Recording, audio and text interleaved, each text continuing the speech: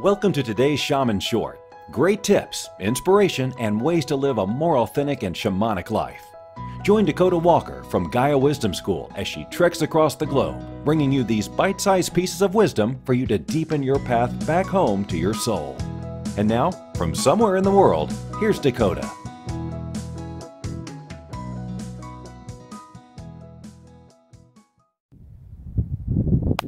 Hey guys, it's Dakota. So I am here in Colorado. I just got here actually not long ago. So I'm close to the Utah border still.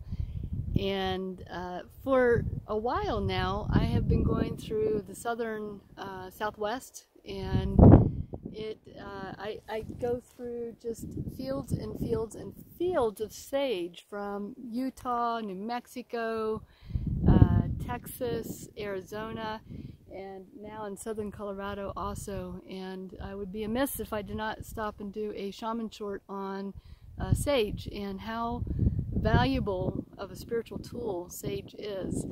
And this will probably be close to the last patch that I go through for a while, because I'm getting ready to head up the mountain into the higher elevations. I'm hot, so I'm leaving and going up north. But so I'm gonna get some of my last bit of sage. I've been collecting it from each state and sent some to some friends, and used some for myself and have some in my medicine bag in my altar. But so I want to talk a little bit about sage. Everybody who kind of is in that spiritual realm knows that sage is a great smudger. And smudging is the act of burning sage, and then the smoke you use to smudge or cleanse or clear energy from either yourself or from a space. And you know, a lot of times it's used for purification and things like that. And one of the things that I love about sage, aside from the aroma, is that it is really kind of a versatile, it is a versatile herb, or what am I thinking of? Sacred herb. It's actually one of the 4 sacred herbs used in most traditions of Native Americans. So you've got sage, cedar, tobacco, and sweetgrass is another one. And so you have certain herbs, or tribes used to see certain herbs as having different medicinal qualities, and they would be used in ceremony. They'd also be used per direction. So sage is, in my medicine wheel, sage would sit in the south direction. And I'm just like intoxicated by the smell of, you can't see it, well you can see behind me, but there's just sage everywhere. It's just, and each state, what I'm finding, has a very different smell. My least favorite is Arizona, but I love New Mexico. It has just the most aromatic sage that I've found so far. This is a pretty close second though. And yeah, and in Utah they have what's called sand sage, and it's it's a lot lighter, the texture, but still so aromatic and very, very much sweeter than this. This is a little bit more earthy smelling. And so most often what you're probably remembering is that you buy sage in sage bundles, and then you would burn the end, blow it out, and then, you know, waft it around. And I actually like to buy sage in loose leaf and burn it in a shell or a bowl. And so what I usually do when I cleanse a space is I'll use all of the sacred herbs to cleanse it, but I will most often start out with sage and go clockwise in a room or in a house. So if I'm walking in the front door, I'm going to go clockwise, and then I'll go to the first room, and I'll go clockwise around that room, and then I'll go clockwise around the next room, clockwise around the next one, until I come back around to the front door. And you want to, when you're using sage in the context of what I'm talking about in cleansing the space, you want to really kind of blow the smoke up into the corners and air vents, etc. And you also want to open up your windows so that the smoke can take out the negative energies out of your space. And when I'm working with people, I usually will start at the, well, it depends. I'll start sometimes at the crown chakra and work my way down to the root chakra, or I'll do vice versa. But I go in the context of the chakras and use it to cleanse each chakra. And then just by default, like what I'll do is I'll keep some sage in my car, I'll keep it on my altar, I'll keep it in my room, and it's just kind of like just the very essence of it being there is a great cleanser and purifier. I also love to cook with sage, and I also like to drink tea with some sage in it. So, you know, always make sure that you're checking to make sure that the sage that you're using can be used for those reasons. You don't want to get sick or anything. I don't know that sage comes in a plant that would make you sick, but you don't want to take that risk. So what I get asked also is, how do I harvest my own sage? And first of all, I want to, this is kind of a blanket statement for anything that you would be harvesting out in the wild, is that you want to do it ethically and with a conscious intention. So I wouldn't just, you know, grab this and chop it down and take it in my truck. I'm not going to do that. What I will do is I will actually connect with the plant first, and internally I will ask, may I utilize you, and will you be willing to come with me? And I will get either a yes or a no. You'll feel it intuitively whether the plant is willing to be a part of your ceremony, ritual, or the use that you have for it. But have an intended use for the sage. So I actually am going to collect some today, because I really would love to do my 50th birthday is coming up, and I want to have some sage that I can use to kind of clear out anything in my 49 years that is no longer serving me, so that when I cross that threshold of being 50, that I can go into that with a clean energy field. So I'm going to collect some sage today. So I have already asked if I can collect from this plant, and it said yes. And so what I will do is I will just kind of look at the plant overall. You know, is it healthy? First of all, if it seems like a plant that is not healthy, that's really striving, and there's a few around here that you can tell the drought has taken its toll on it, and it's only got like maybe, you know, a couple of handfuls of healthy leaves, I'm not going to collect from that plant, because it needs everything it has in order to survive.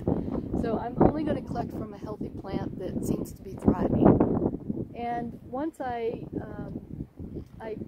choose a plant, then I'm going to choose where that plant will allow me to cut. And that comes either energetically, but it also comes just by kind of common sense. I'm not going to chop off up here, but I might take, you know, and I'm not going to take a hardy stem. I'm not going to cut right here at this big stem that's taking years to develop. I'm going to take something that's a little less invasive, and that will be enough for me. So once I determine all of that, I will cut the plant, make a clean cut, and I will give gratitude. And the gratitude is really super important. I like to leave tobacco or cornmeal as a gratitude to the earth and to the plant itself.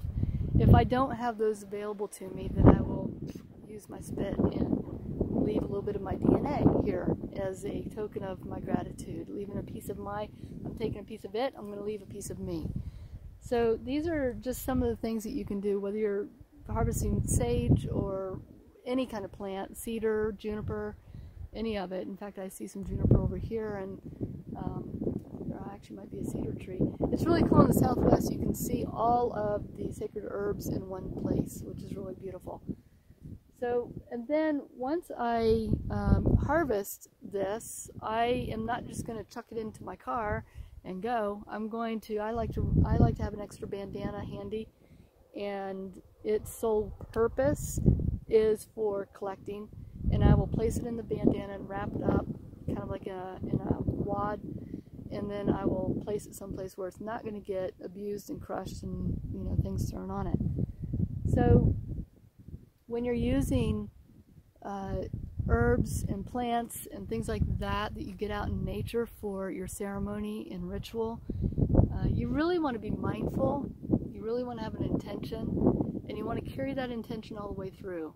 So from the moment that you are deciding on collecting, to the actual collection, to leaving that space and storing it, and then, you know, being able to put it to use.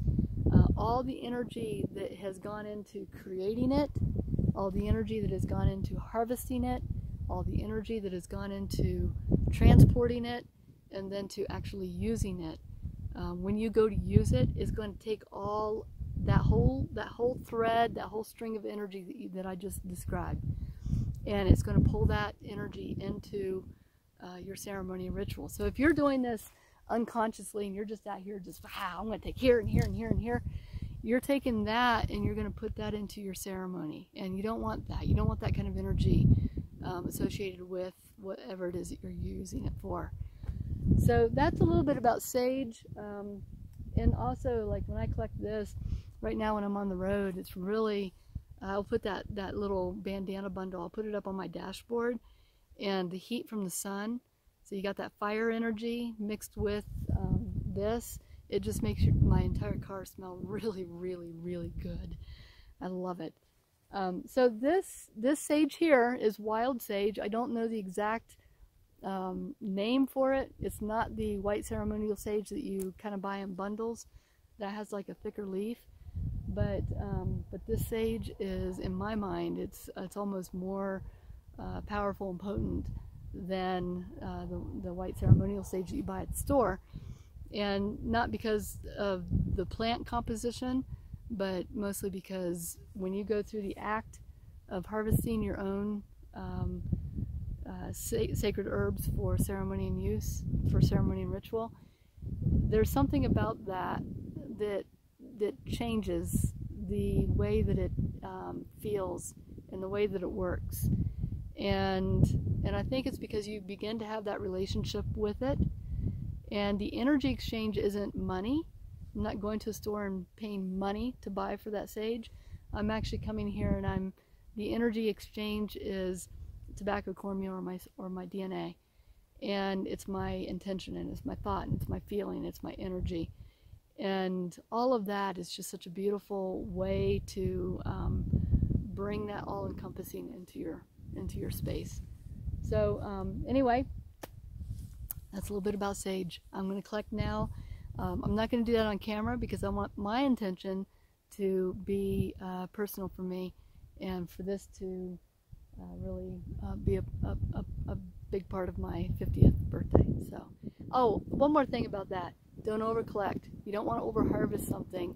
So if I actually am needing, like, let's say I want like a lot of sage, I'm not going to collect it all from one plant. I'm going to collect a little bit here, a little bit over there, a little bit over there, a little bit over there, a little bit over there.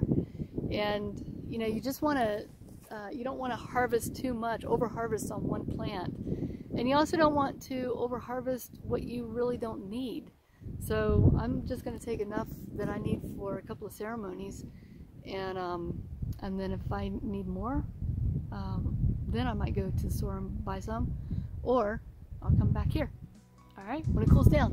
All right, bye you guys. I'll see you in the next Shaman Short. Bye. Loved this episode of the Shaman Shorts? Subscribe to Dakota's YouTube channel and be sure to leave a review. It's very much appreciated. Aho!